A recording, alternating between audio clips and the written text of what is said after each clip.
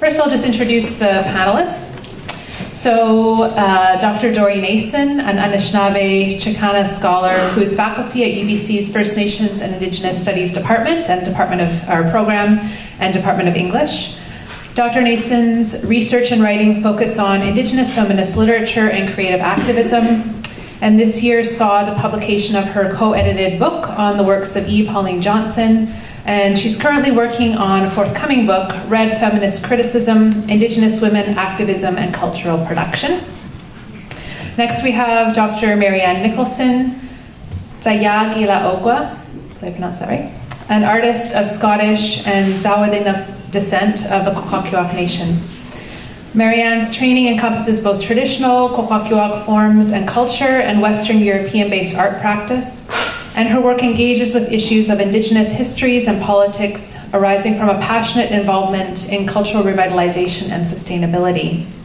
She holds a PhD in linguistics, anthropology, and art history from UVic, and her widely celebrated work has been exhibited locally, nationally, and internationally.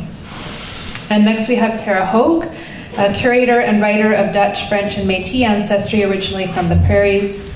She holds an MA in art history, critical and curatorial studies from UBC, and is the Aboriginal curatorial resident at Grunt Gallery, where she recently coordinated Arctic Noise in conjunction with the 21st International Symposium on Electronic Arts.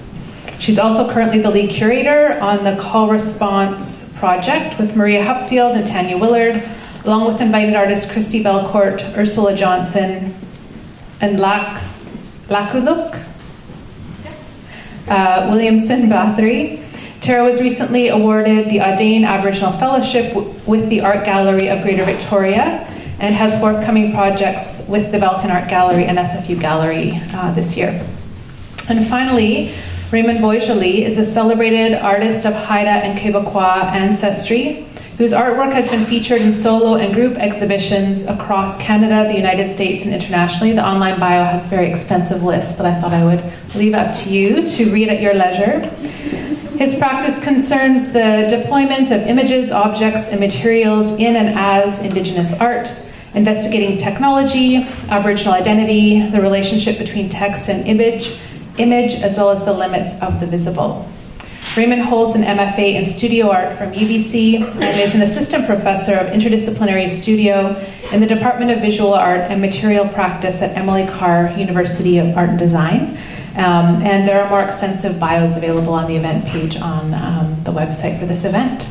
So I think we'll start with Dori, if you want to begin your comments and move this way, and have response from the filmmakers as you'd like. Hi everyone. I wanted to start by thanking and the organizers for asking me to fill in for my colleague Glenn Coulthard, who was originally going to be the speaker or the academic voice on the panel, but he had to be home for an event out there. I also want to acknowledge that I live and work on Musqueam territory at UBC, and it's also where I make my home, so I have a special thanks to give that community for being such such good hosts to me. Someone who's an uninvited guest from the US. I almost didn't come today just because I've been in deep mourning and fearful and very sad all day. But I knew that I wanted to come and support Maya and Banchi, but also because their stories that I've used in my classes over and over again always lift me up, lift my students up, and bring to the table really compassionate but tough questions about what it is that we do when we're telling these stories. And so, you know, from Maya's activist work to the loving portraits that she has of her family, to the narrative films that also take up issues of gender violence and how Indigenous women keep each other safe through their stories and through the relationships that they build with one another, has always been something that's been really helpful to me. Banchi's film, I was walking in with my partner and he asked, do you show that film in your classes, don't you? And I said, I think I show it in every class. And for similar reasons, because when we talk about academically these things around representation or ethics or relationality, I think she captures it so beautifully in the way that she frames the narrative of just the question, like what is the right thing to do?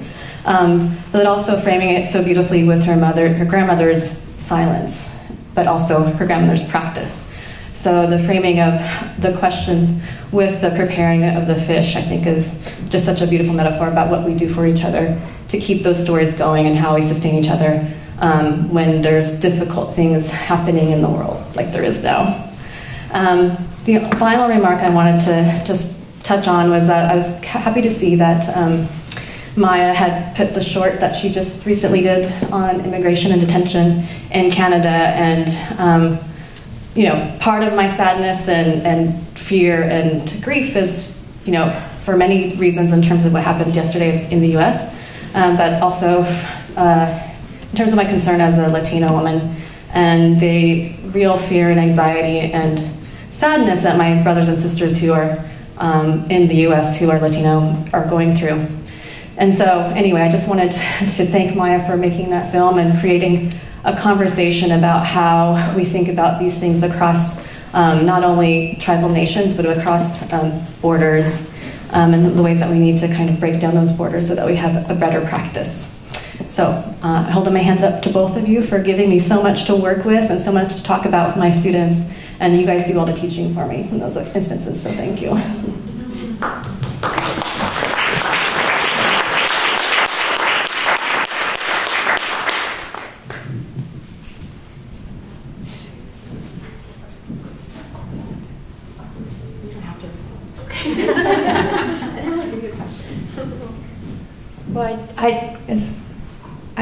Sorry, I wasn't paying attention when you gave us the instructions. I think I figured it out, though. I just wanted to respond to Dory, and if it wasn't for the classes I took from Dory at UBC in the First Nations Studies program, which is now the First Nations and Indigenous Studies program, I wouldn't be where I am today. No, it's true. She's an excellent educator and just teaches with such love and passion, and she's just so fierce. And I think that a lot of Indigenous women and non-Indigenous women who graduate from that program feel the same way, and that it was a real honor to be in your classes and to now call you a friend. And yeah, so thank you. That's all. Did you guys have anything more before? Okay. I will ask a question at the end. I'll have to remember it. One of the things that really struck me in watching these films, and I found them to be really powerful, and actually in a way I found that they fed my soul, and that is something that is badly needed. Coming out of our history, in particular to myself and to Sarah, of the Kwakwaka'wakw, there was a story that was collected years ago, maybe 100 years ago, by George Hunt. And there was a woman, and she had lost one of her male relatives, and she was crying, giving this kind of a cry song. And what she did, and this thing took hours and hours and hours for her to kind of narrate. It was like 24 generations of her family's history. So she had memorized that, and she was going back and reciting it. And George Hunt was fortunate enough to record that. And I was thinking about that when I was watching these films, and really struck by the autobiographical nature of those things. And I know one of the questions that was posed a long time ago to George Hunt when he was collecting these stories from the Kwakwaka'wakw, and people were saying, you're taking our stories, you're recording them, what are you doing?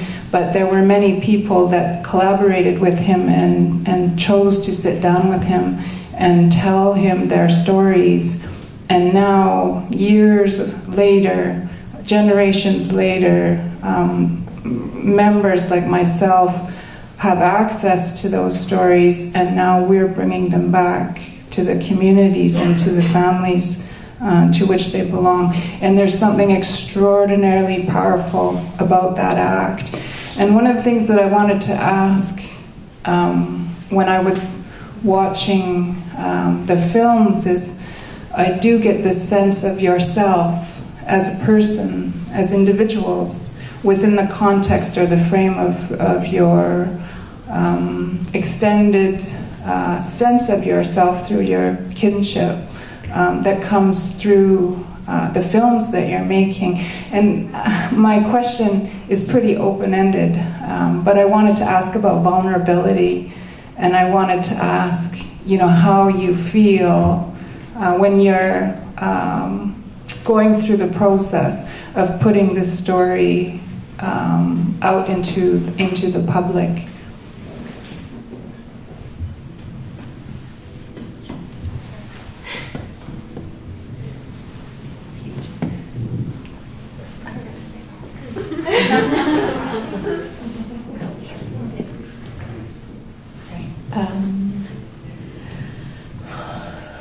Well, I think first of all, Cry Rock is a really important film in terms of ethics and how to operate within our own protocols and respecting our families and our teachings. And that film had a huge influence on me back when I was in school. And I think it might have been Dory who showed me that film. So I just want to say that I think that's a really important film, just in terms of respectful practice and ethical practice as an Indigenous filmmaker. So for me, I mean, whenever I'm telling these kind of personal stories, it's so important to recognize that it's not just my story, it's my family's story, my community's story, and it'll be my children's story and my grandchildren's story, right? So it's really important to consider them throughout the making of the film and developing the film. And something that I started talking about more with Helen Haig-Brown, who's here, who's a really talented filmmaker, and Lisa Jackson, was about the dissemination of the films. So I had, during the process of making Bihttoš, I'd included my family. They were the first to see the rough cut. They were the first to see the final cut. They read various drafts of the script, and my parents gave me their blessing before I ever made the film, and that was critical to me, was to make sure that I had their blessing and to do the story, or to make the film with their support. But I hadn't considered, I guess, the ethical protocol of what to do once the film is finished. Because generally when you make a film, you submit it to festivals, and then hopefully you get a distributor, and it plays in places all over, in art galleries and settings like this, in people's living rooms, on airplanes, and people you will never meet will see your film. And with this film, it's obviously a very, very personal memoir, and I hadn't really considered that. I hadn't considered talking to my family about that part of the film, because it continues to have a life of its own. So I went and submitted it to all these festivals, and then realized, I guess 6 months after, I didn't even ask my parents if they were okay with that. I didn't even ask my dad if he was okay with that. And it didn't occur to me until it was going to screen for a Sámi audience that I hadn't asked him that question. And that, I think it was a really important learning experience for me. And that's something I'll now do with my work in terms of the more personal stuff like this. Maybe I'll say just a little bit more, and thank you for responding to that question, because it's something I'm really intrigued by, because I think the very act of telling us our story or putting it out into the public, in whatever that public realm is a very vulnerable act. But what I see, and the way that I perceive the works, is that it's a very powerful act, and that being because it's very much positioned within the context of your particular histories, and it's done very, very respectfully. And I know I'm saying these things because I really can relate to it. And when I was younger and sitting at the dinner table, and my Uncle Ernie would tell us our origin story, and he would tell it to us over and over and over again, to the point where he would start telling it for the 10th time, and I would just think, oh my God, you know, I'm going to be so bored. And it wasn't till years later, you know, that I realized what a gift that was, and what he was really trying to tell me. And he was really trying to say, you know, this is your very beginning, you know, not the day you were born, but the day that our ancient ancestor first came into this valley. That is when you began. And it took a long, long time for me to understand that. And I guess I really appreciate the films that you guys are creating and making, and the way that you're expressing your connection to the people around you, because I think that our stories are deeply embedded in both our bodies and in the lands that we occupy, and I see those reflections within the works that you're creating. So I'm very grateful for your capacity to allow yourself to be vulnerable and to show that, or to speak that voice publicly. So I wanted to say that. Thank you. I wanted to... Hello. Hi. I wanted to pick up on sort of what Marianne was saying, because I was thinking a lot about how, as a body of work, both of your films are so generous and brave. And Elle-Máijá, your Bihttoš film, I said that wrong. Struck a chord for me personally, because I've experienced suicide in my family, and for that to be the first words that are on the screen in that work is really brave, I think, and profound, and important for us to open a dialogue around, you know, these things that affect our communities and our families so deeply. And I was also thinking about some words from a Cree woman, Alex Wilson, who was talking about the Saskatchewan River Delta. And her community has words for the beginning of the river, and they have words for both ice ages. And so their existence on that land is firmly entrenched through time and in relation to the river. And she talks about language as being made up of atoms and molecules the same way that the rest of life on Earth is. And I was thinking a lot about that, Banchi, and when I was watching your videos, and the way that these stories are embedded in our blood memory, and in how important it is to be out in those surroundings to, you know, to actually remember those things and to cement them in your mind. Yeah, so I think, well, the one question that I did have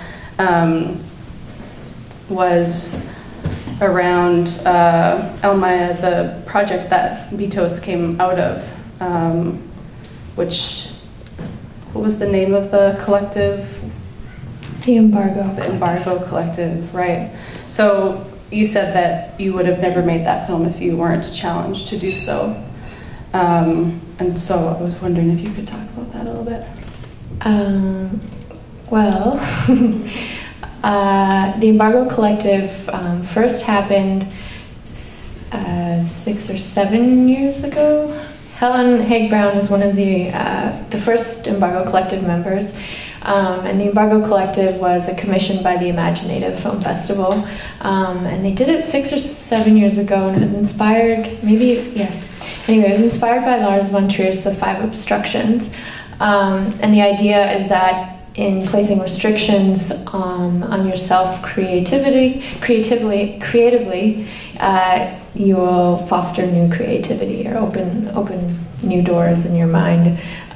So a group of Indigenous filmmakers from all over the world was part of this first Embargo Collective, and it was Dennis Goulet who was kind of the mastermind behind that, and she made it happen. And then Dennis decided to bring back the Embargo Collective 5 years later. Was it 5 years later? Yeah, and she brought back 3 of the original Embargo members and then 3 emerging filmmakers. And the second time around it was all women. And so everybody in the room brought something really different, style-wise and just voice-wise. And we all just really loved each other's work, so we decided what we would do is to put our names in a hat, and then whoever's name you drew, you'd have to make a film inspired by that person's work. So I drew Lisa Jackson's name and made a film inspired by her first film, Suckerfish, which is this really personal, unconventional documentary about her relationship with her mother, who was an Indian residential school survivor.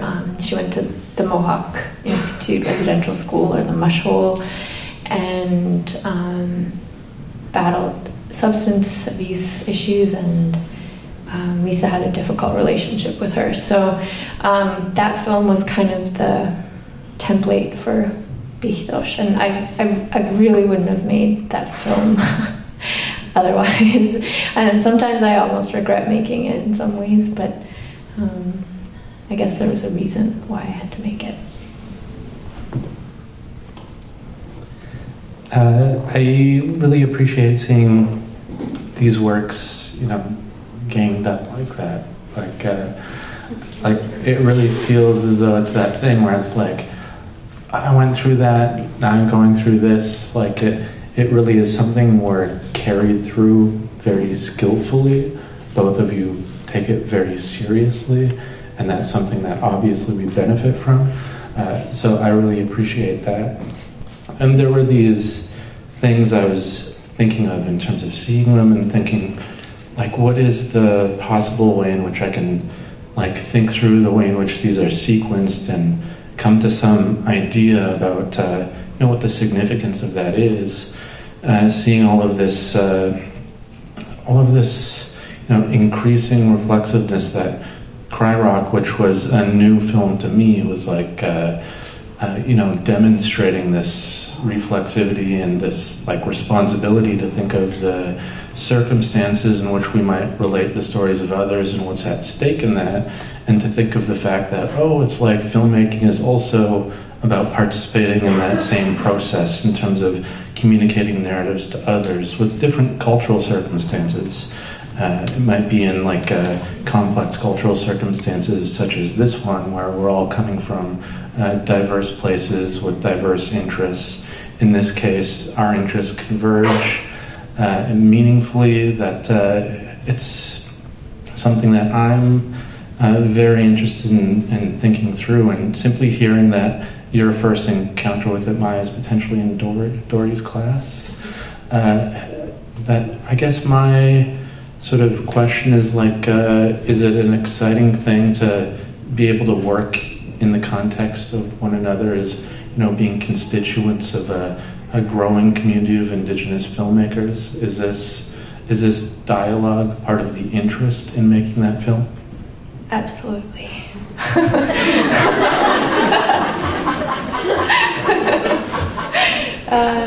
No, I never imagined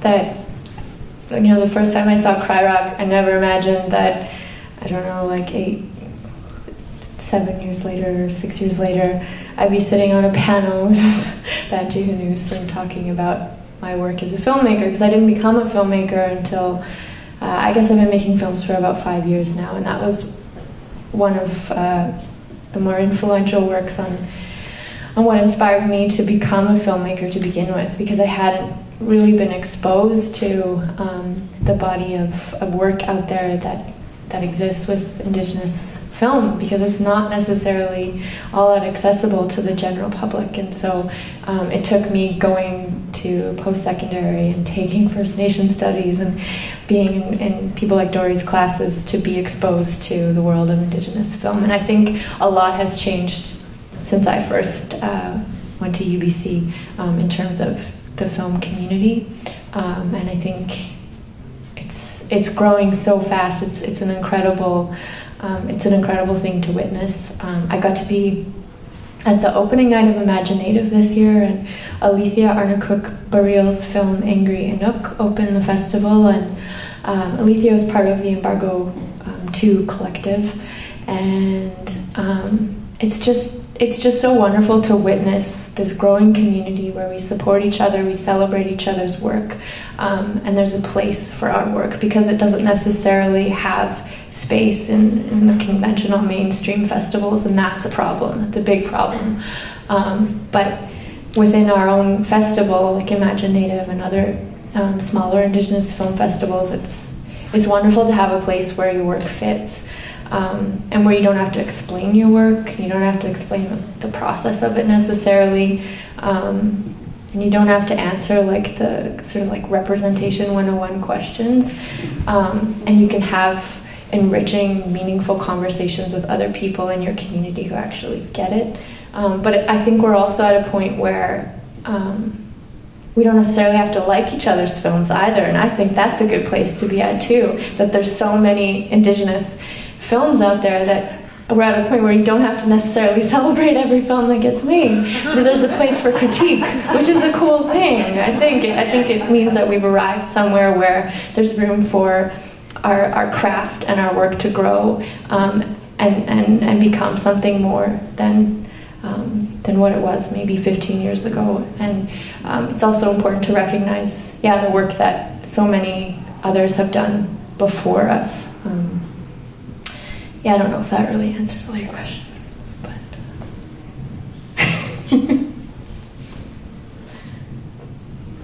Any other comments from the panel? Yes. Are there any other questions or comments before we invite questions from the audience?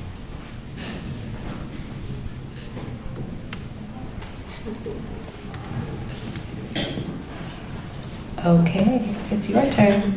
I'm not sure, I wasn't told that I'm supposed to... Oh, you have one. Okay, I was going to walk through the audience in a Vanna-like fashion. So we'll open it up now for questions from any of you. Yo, from Bellacoola, same place as Vancity, and I appreciate both of your films. I was just wondering, in regards to your father, like you said you didn't have permission to talk about the things that were on the film, like his deep, dark place, and his drinking accelerated after he left his mom, after your mom left, and some of those kind of statements that were men don't know how to respond when confronted with those issues, even though it might be reactionary. And how did he respond when he saw it? Yeah, it's on. Well, I made sure to get permission from my dad before even starting the process of making that film, and he had only disclosed his stories to me about that time, maybe a year and a half before I started making the film. So it was very new to me and to my family. It was something he hadn't opened up about until that point. So it was a really delicate process. But yeah, I got his permission, and then he was the first to see the rough cut and then the final cut of the film, and he didn't say much, actually. He didn't respond to me because he lives overseas in Sámi. It took him like a week or two before he responded to my email with the link, so I was like dying, waiting for some response from him. But then he said he liked it and that it almost made him cry. So. That's about as far as he went with the whole emotional aspect. But yeah, I agree. I think it is a difficult thing for men to talk about those issues, and it's been really damaging for our communities, for men in particular, to have experienced that abuse and then have to repress those stories and that trauma, and not have, I guess, how do you put it? I don't know.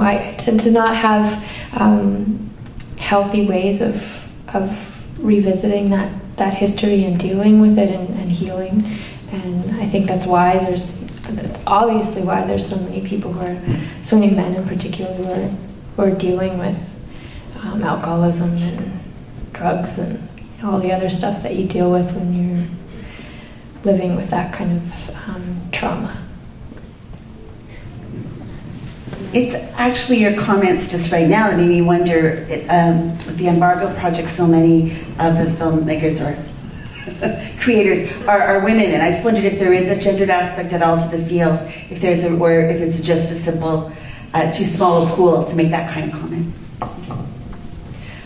Yeah, I mean, the Indigenous film community is kind of an anomaly in comparison to the film, the mainstream film and generally independent film, where women are actually, I don't want to say overrepresented. There's more women making films than there are men in the Indigenous film community, and maybe that just has to do with leadership in general, in terms of women just doing it.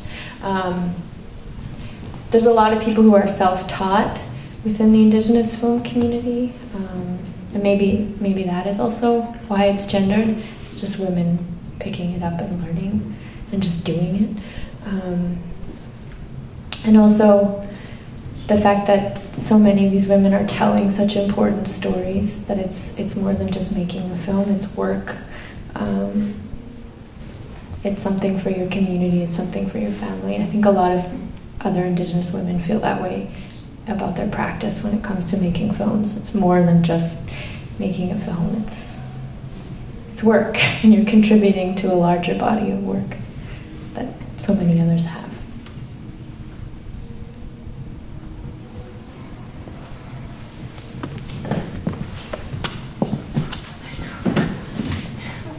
Just hearing a few of the questions about the male aspect of things and how it's hard for males to, like men, to communicate and share their feelings. I'm 43. I've been an artist for 25 years, and I always felt like expressing myself through my art was a good way to express myself and how I was feeling.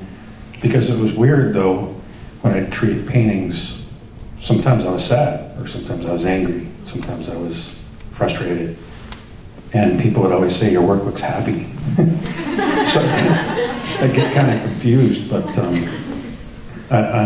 like I said, I'm 43. I'm finally learning that our people have been suppressed for so long.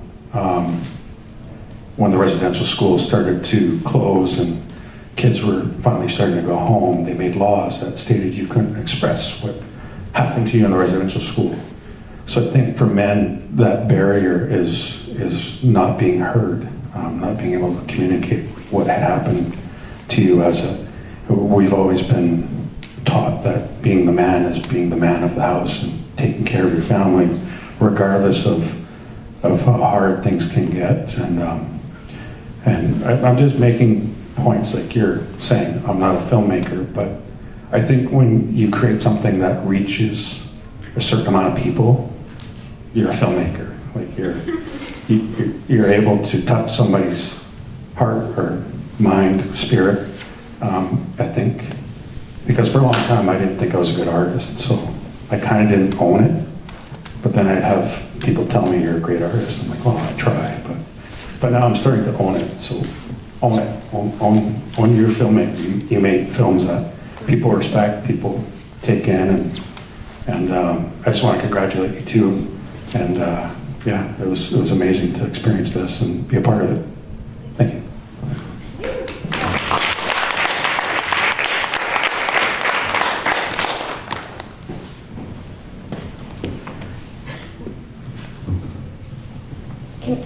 Can I just respond to that? I mean, I was thinking about how this history, we talk about it in gender terms, and how men in particular have a difficult time, I guess, processing and expressing the emotions, but I think that exists for women as well. I don't necessarily have the words for it yet, but I do think that I see it in the women in my family as well, this difficulties with intimacy and expression of love and challenges with relationships. And I don't think it is necessarily just a thing for men in terms of having difficulty expressing and processing and getting it out. I feel like there's like just a general repression of emotions, and because it's easier.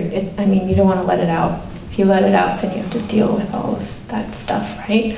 So yeah, so I think it exists with women too, just in different ways.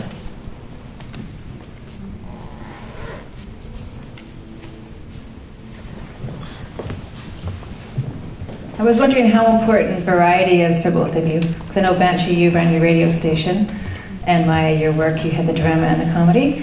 So it was really great to see that you have so much to offer in so many ways. So how do you use variety to keep yourself inspired? Variety. I don't know. I guess I didn't go to film school. I mean, I went to film school for acting a really long time ago, and that just like taught me how to cry and stuff. Like, it's useless. I already knew how to cry. Yeah, so I didn't go to film school, so I kind of think of every film I make as just like an exercise, like learning and trying something different and figuring out if I can tell this story in a specific way. I think each story also calls for a different means of communicating that story. And the Versa Ir Kolonian, is Chandra still here? I think she may have left. Versa Ir Kolonian, the last film, the video piece, was kind of just Chandra and I decided we just wanted to make something that was purely fun and joyful and absurd. Actually, ever since making Bihttoš, I've had like a really challenging time personally, just to dealing with all of the stuff I brought up in the film, and navigating through that personally, and dealing with what all that intergenerational trauma shit means to me every day. So I just, and I found that it was like stunting my practice. I wasn't really creating much in the last couple of years.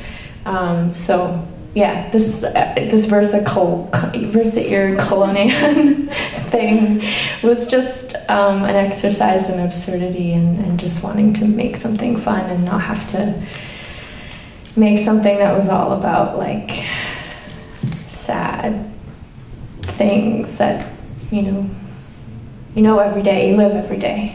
Yeah.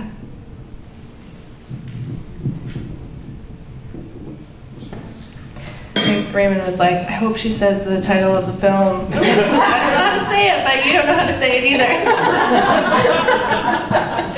We were just making fun of art speak, because I can't read art speak. I don't understand it half the time, so so the parentheses and everything, the slashes.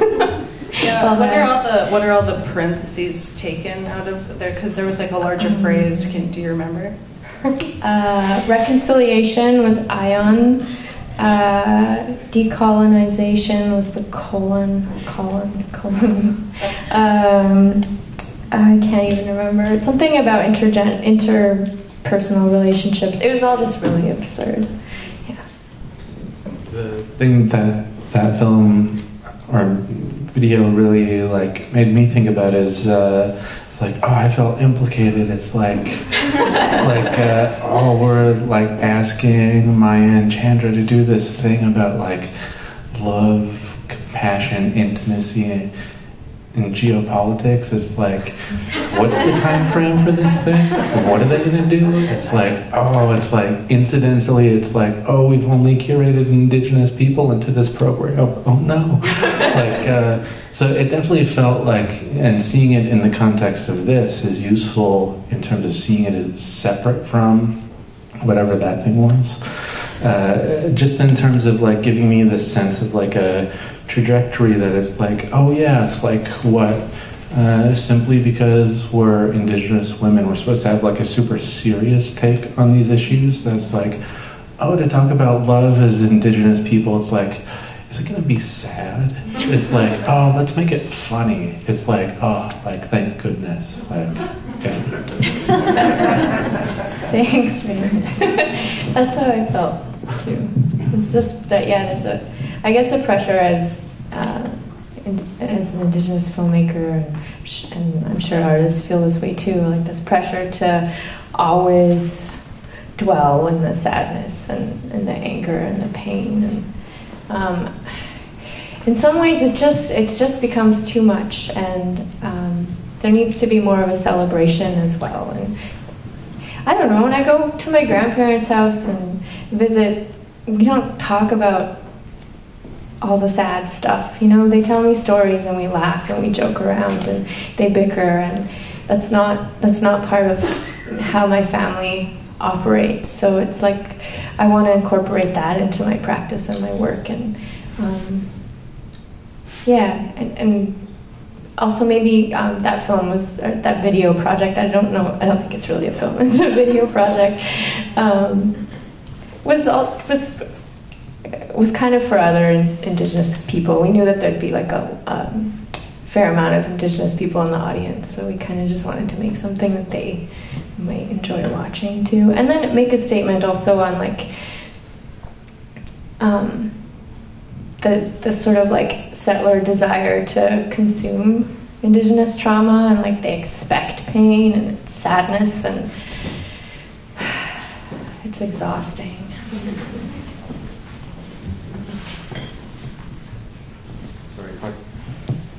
Hello. Oh, sorry, talk about anxiety about expressing yourself. Sorry, oneself. I'm an artist. Actually, Maynard and I both are Coast Salish artists. We make our living doing artwork. So a lot of I always define art as sort of the conveyance of meaning through other means. So it's not like just prose or just talking to somebody. You're trying to get something across that you can't get across normally. When I watched the films tonight, it was just so moving, and you know, and like I work in Coast Salish design, and I'm obsessed with symbolism in Coast Salish design. Like our history, our worldview, our culture, and even our law are codified into this means through this sophisticated, complex symbolism. And I often get frustrated that we can't express ourselves, certainly because we've lost a lot of that symbolism through the years. But you know, I also think about how to proliferate that meaning. When I see film, you know, to be able to get that meaning across, so almost like injecting it, you know, so quickly, and you know, and I know the stories can be sad, and you know, I also know that they need to be told, you know, not just amongst ourselves, but obviously to the wider non-Indigenous audience. I mean, truth necessitates justice. You know, I mean, people really need to hear these stories. But my question is sort of, how do you relate, you know, do you think about that sort of nexus between, you know, traditional art forms and storytelling? Because all our art forms are actually, again, codifications of the stories, these laws, these principles. do you ever think about the connection between that and obviously you do, because especially in Cry Rock, that was just writ large. But getting these stories out through the film, you know, maybe more so.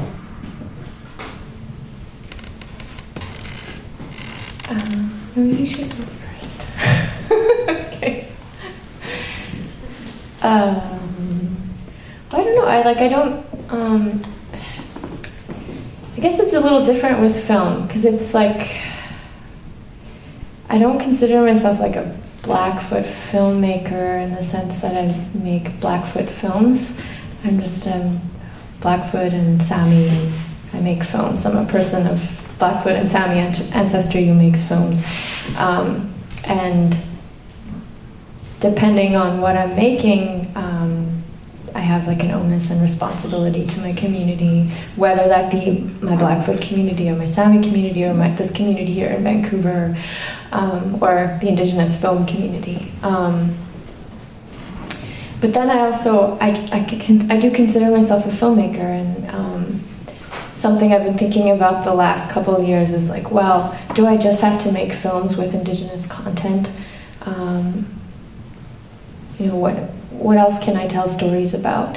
And you know, what is Indigenous film really? And I guess that's a question we all kind of ask ourselves. But that's where this whole Radio Check project came from. I think about my friends here in the community of basically people standing up for migrant rights in Vancouver, and their stories are really touching, and I feel implicated in